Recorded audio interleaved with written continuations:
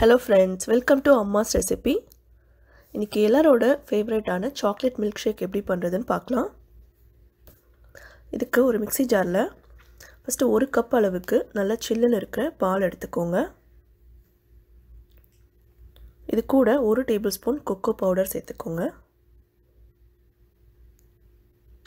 இது கூட நான் இன்றைக்கி 2 ஸ்கூப் அளவுக்கு வெனிலா ஐஸ்கிரீம் எடுத்துக்கிறேன். உங்கள்கிட்ட என்ன ஃப்ளேவர் இருக்கோ நீங்கள் அதை எடுத்துக்கலாம். 1 டேபிள் ஸ்பூன் அளவுக்கு சர்க்கரை சேர்த்துக்கலாம். அவ்வளோதான். இதை நம்ம நல்லா அடித்து எடுத்துக்கிட்டோன்னா நம்மளோட மில்க் ஷேக் ரெடி.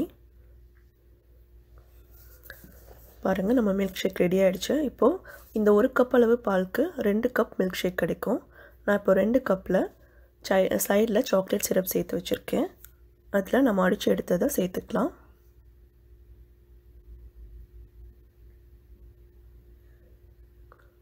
இது கூட சர்வ் பண்ணும்போது கொஞ்சமாக வெனிலா ஐஸ்கிரீம் சேர்த்துட்டு மேலே சாக்லேட் சிரப் வச்சு நம்ம சர்வ் பண்ணலாம்.